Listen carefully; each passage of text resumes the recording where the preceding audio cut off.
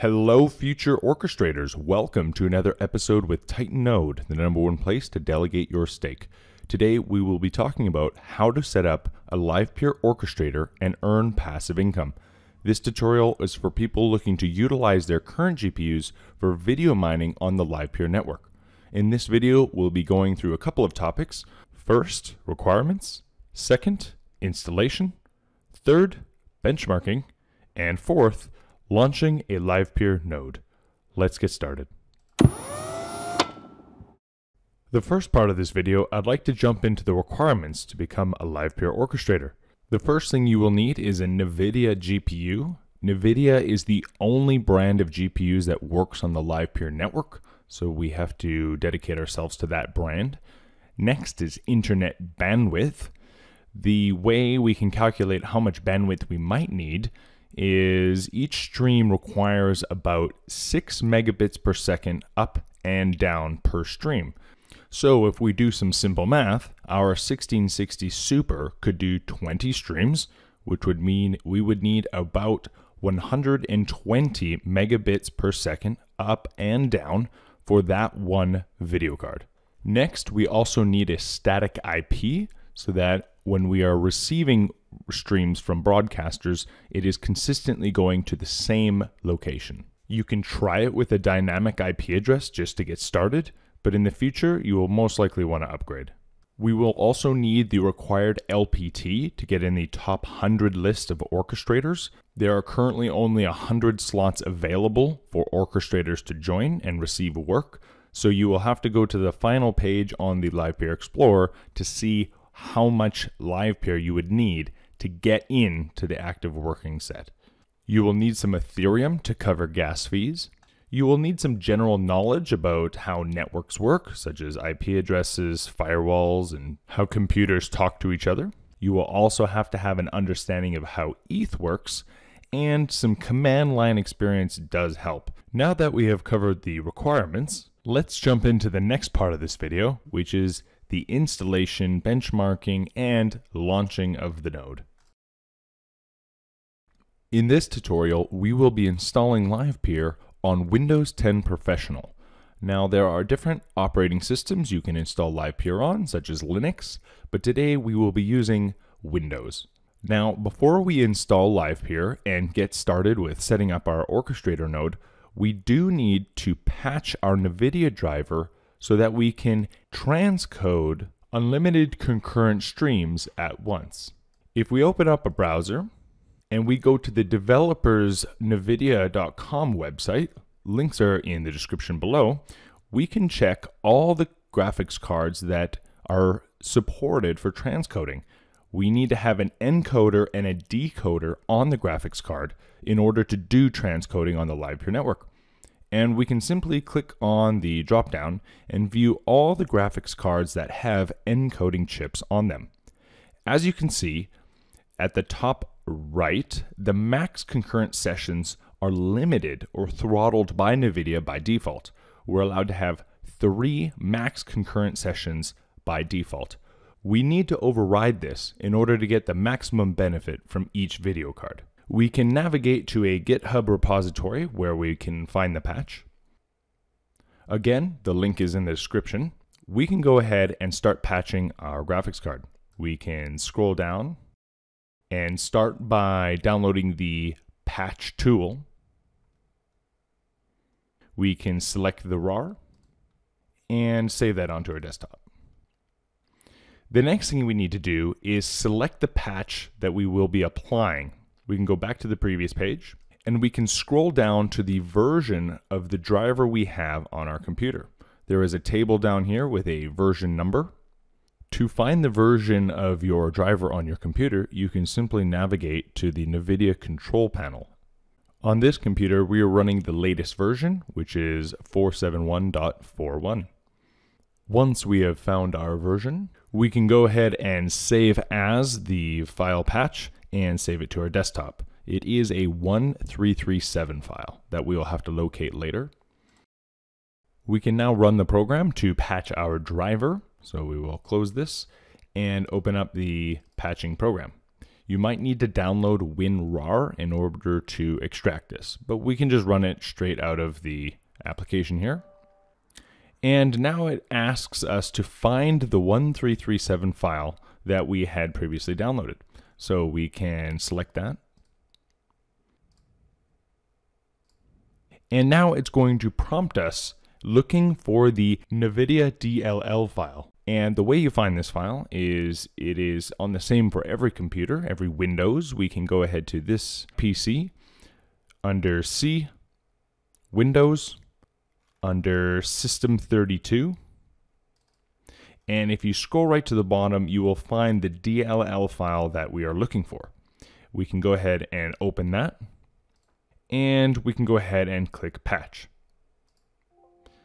You should see this confirmation saying that the file has been patched and there should be no errors. And that concludes the patching process. All Nvidia GPUs on this machine should now have unlimited concurrent sessions. Now we are going to download Livepeer and the Livepeer benchmarking tool. We can open our browser and we can navigate to the Livepeer GitHub repository. Again, link is in the description. We can scroll down and get the latest release of Livepeer, and we will be downloading the Windows 64-bit version.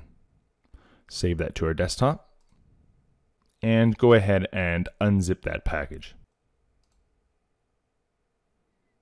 Once we have our new folder, we can take a look inside and make sure that we have the Livepeer file and the Livepeer bench, the Livepeer client, and the Livepeer router file. We are now going to download the rest of the benchmarking files. We can go back to our browser and put in the link to download the video that we can test for benchmarking. We can put that in there and download that file. We can put it in the folder that we have all of the rest of our files in for Livepeer and save that in there. And we are also going to grab a configuration file for the benchmark tool. Again, all the links are in the description below in order. Once we're at the transcodingOptions.json, just click the raw button and go ahead and save as.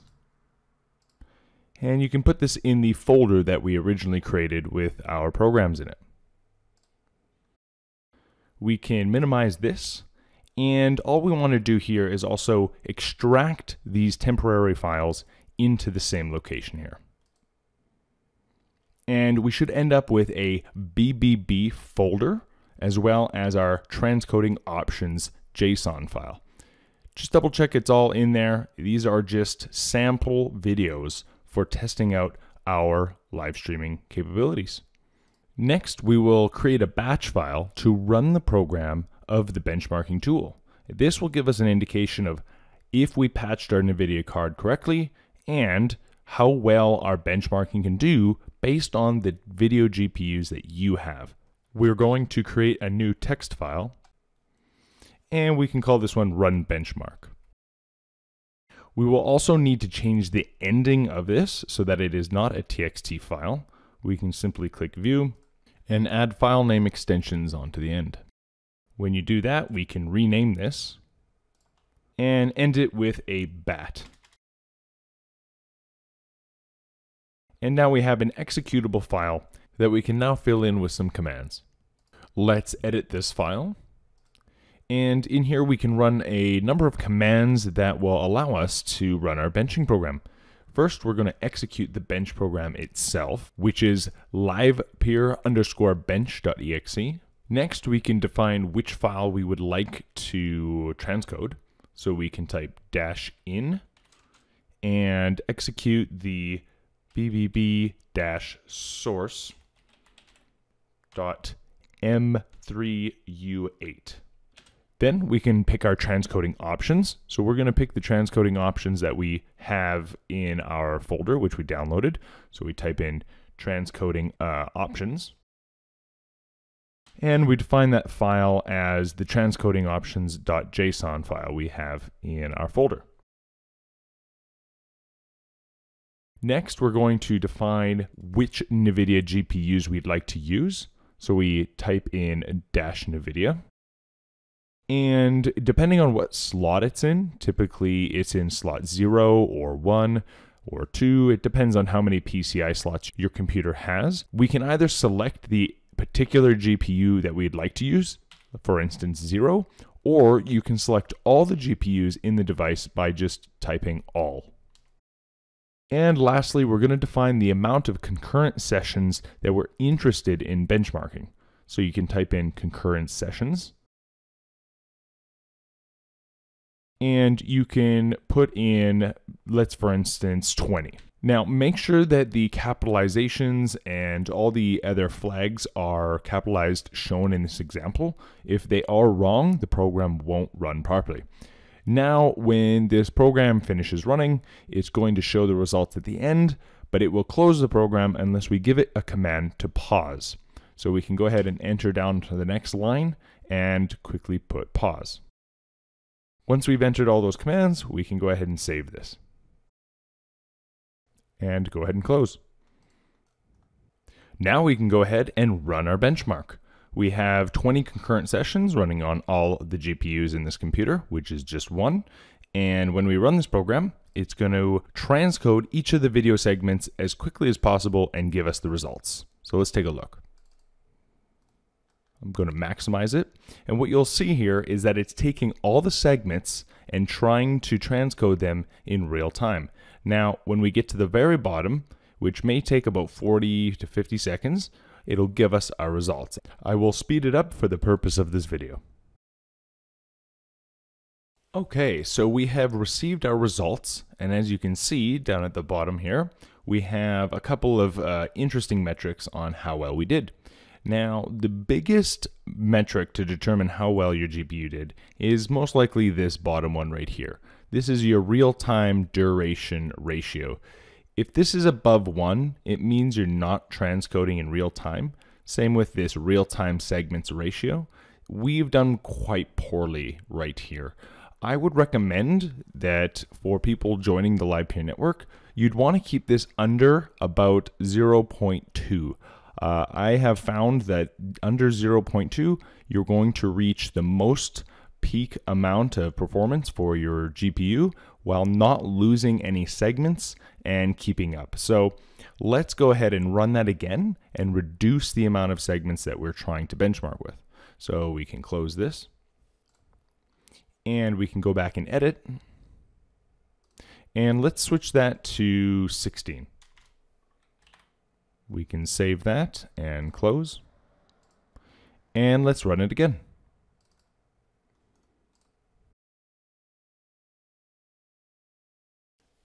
And now we've gotten our results back, and you can see that we are actually right at 0.2, which is the sweet spot of the maximum amount I would use. As you can see also, our real-time segments transcoded, they were all transcoded in real time. So that is really positive. And we will go with 16 sessions for the rest of this video. There is a possibility that this GPU could do a little bit more. I'm also running software for recording and screen sharing, so chances are it's using up some of the RAM in this program itself. So possibly could do 18, but today we're going to go with 16.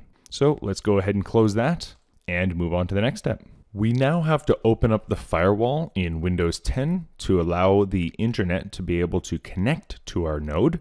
This is when broadcasters send their live stream, they have to land at the right place and get through the firewall. So the way we do that, we can close this, and in search, we can type firewall with advanced security. You'll see it here.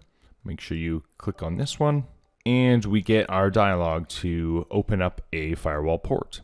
We can click on inbound rules, and we want to create a new rule.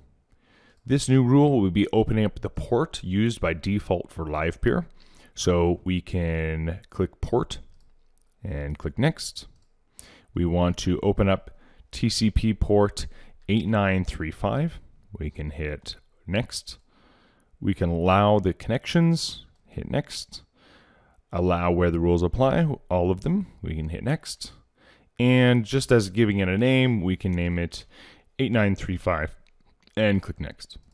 As you can see, our rule is now here, and we want to maybe create a new rule for the same thing, but for UDP. And we can go here and type it again, hit Next.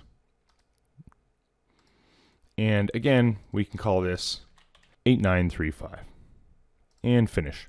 Now we have opened up our ports to accept incoming streams from broadcasters. Let's go ahead and close this. And our next step is to launch the Livepeer program and start our node. But a quick word on routers before we get started. A lot of individuals might be behind a router and need to port forward on their router. This is going to be custom for every individual, as each router is different and have different settings. You will have to stop this video and take some time to look into the port forwarding on your router if you have one, and go ahead and forward that port 8935 and come back to the rest of this tutorial. And just as a note, some routers actually have hard-coded firewalls in them that do not allow port 8935 to be open whatsoever. So just keep that in mind if you are having trouble with forwarding ports through your router. The next thing we have to do is give our node the ability to connect to the Ethereum blockchain to submit transactions. The way we can do this is we can either download a full Ethereum blockchain node or a light node and connect it directly locally on our machine, or we can use a third-party service like Infura or Alchemy to connect to their APIs. Today we're going to be using Infura to connect to their APIs and launch our node. So we first need to create an Infura account. So we can go to Brave and we can go to infura.io. We can go ahead and create an account and sign up. It'll go ahead and ask you to verify your account through the email. Once you have done that, we can go ahead and log in. Once you're in your Infura account, you can go to the Ethereum button on the left. We will create a new project. Give it a name. Click Create. And with Infura, we get, I believe, 100,000 pull requests a day for free, which is going to be fine for our Livepeer node, as we usually use about 30,000 a day with a typical node. And what you're going to need is this mainnet Infura API key, which is this HTTPS version right here. Just go ahead and copy that onto your clipboard and save it for later. You can save it in a notepad, or just remember how to get back here because we will need it for later. Let's go ahead and minimize this and move on to the next step. We are now at the exciting stage of launching our full node. We can go ahead and open up our folder where our program is. We are now going to create another text file called launch node. So we'll create a new document and name it launch node. Again, let's go back to the last few letters here and change that from a txt to a bat. Once we've created our executable file, let's go ahead and edit that file. And here we can run our list of commands to launch our full node. The first command we're going to be putting in is the livepeer.exe command to launch the Livepeer program. Now we will be entering a number of settings and commands. These are called flags. Anything with a dash is called a flag. So the first, we're going to specify which network we will be using. So we will type -network, and we will be using the mainnet network. Next, we will be determining what we are doing. There are a couple flags for whether you're an orchestrator or a transcoder or a broadcaster. This is going to be an orchestrator node, so we can type -orchestrator. And we also want to transcode on this same machine. You can have transcoders in different locations with standalone orchestrators, but that is for a later video in this series. Today we're going to be an orchestrator and transcoding on the same machine. So we have to specify that this is a transcoder. Next, we want to set the maximum amount of sessions that we are available to do for work. As before with our benchmark, we determined that this computer can do 16 max sessions. So we can type in max sessions and we can put in 16. If you have multiple GPUs, you can put in more. And if you have different setups, obviously you can change your max sessions. Just be wary though, if you set more max sessions than your computer can handle and you end up having an out of memory error, you lose all the sessions you currently have. And it's pretty hard to get back to that point again because your performance has significantly decreased after it crashes. So just be sure not to take on more than your computer can really handle.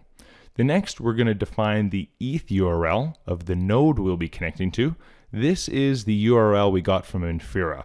So we can type in ethUrl, and we're going to put in that Infura link we got earlier. I still have it in the browser here. I'm just going to recopy it just in case. And we're going to paste that in there. We can go ahead and hit space and put in our next few flags. The next flag is the price per unit that we're going to be charging. So this is the price of each pixel in way for the transcoding work we're going to be doing. So we type in -price per unit. And right now, as of this recording, the recommended price per unit by Livepeer is between 800 and 1000 Wei per pixel. So we're going to pick the bottom end of that. So we're going to put in 800. The next, we're going to be putting in the service address for this transcoder. So this is going to be your IP address followed by the port of 8935.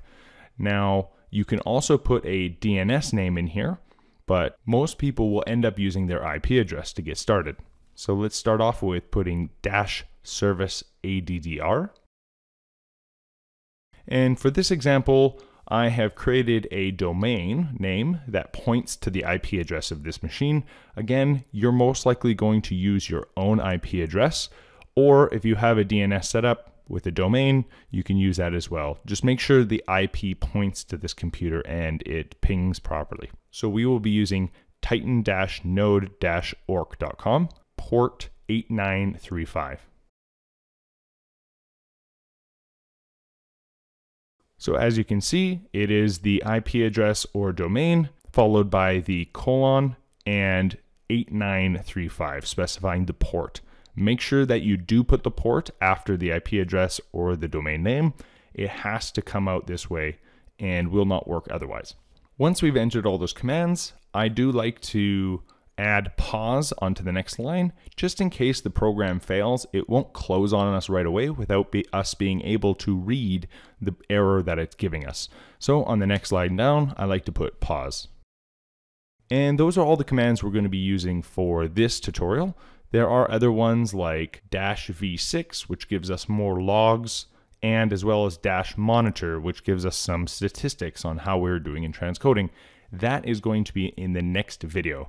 For now, we're just going to be setting up the node and getting it listed on the orchestrator list. So that is all we need for now for the commands. Let's go ahead and save this and close it down. Now we are ready to launch the orchestrator node. We can go ahead and double click on the file we just created called launch node.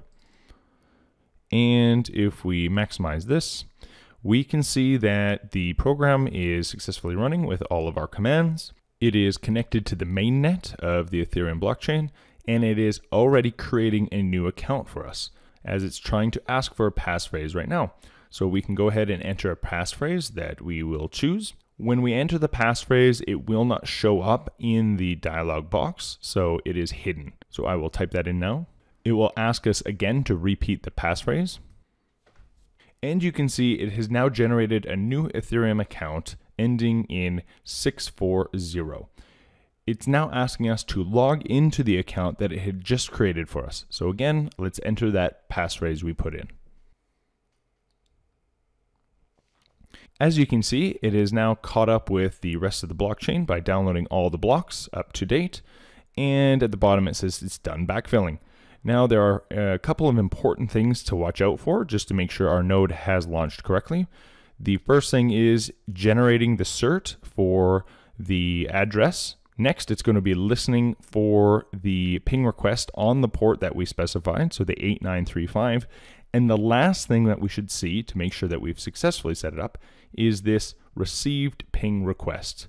If you do not have a received ping request line at the bottom, it means that it was unable to ping this computer with the open port. So your port might be closed, or it is just not communicating correctly, in which case it'll probably give you an error and attempt to shut down the program. Once you see this receive ping request, congratulations, your node is now live and ready to interact with the Livepeer protocol. And one last thing before we leave this page, for Windows users, as you can see, we can actually drag and drop and highlight things on the page. This is called Quick Edit, and it actually causes the program to hang or stop, which means your transcoding will stop in general. So just for Windows users, what we want to do is we want to go up to the top left, select Properties, and we want to turn Quick Edit Mode off. In fact, I like to turn all the edit options off. This will prevent your node from ever pausing because you ever entered something or adjusted it. When we hit OK, we can no longer select things, and that the program will continuously run without ever shutting off. We can go ahead and minimize this for now and move on to launching our Livepeer client. Our Livepeer client is the way we interact with our node. Right now, our node is running and we don't actually have any control in it because while the program is running, you cannot type anything. The way we interact with our node is by using the Livepeer client, which is this livepeer_CLI. So go ahead and double click the program and let's open it up. If we scroll up, you will see that this is the tool used to communicate with our node. There's node statistics here and a lot of information. What we're going to do is we're going to scroll down and look at the orchestrator stats. Currently, our status is not registered and our active status is also false. This is because we are not in the top 100 Livepeer orchestrators yet, and we have not attempted to activate our orchestrator. So we have our account, but now we need to add ourselves to the top 100 list. The way we do this is we need to first fund our account with some LPT tokens and some Ethereum for gas. As you can see, we have our ETH account here. Don't worry about these other accounts for now, like the controller address or the Livepeer token address. We just need to focus on our ETH account. To check how much we currently need to get into the top 100 list, we can simply open up the Explorer, which is explorer.livepeer.org. We can scroll to the bottom and go to the last page of the orchestrators. Currently, we need more than 5.7 LPT in order to get into the top 100 list. So we are going to send more than that amount to this orchestrator so that we can get started.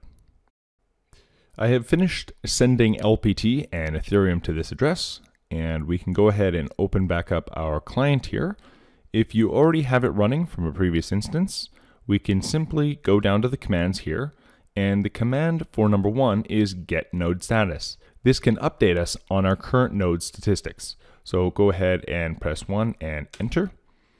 And you can see now, if we scroll up just a little bit, we now have 7.2 LPT as well as an ETH balance in order to cover some gas fees.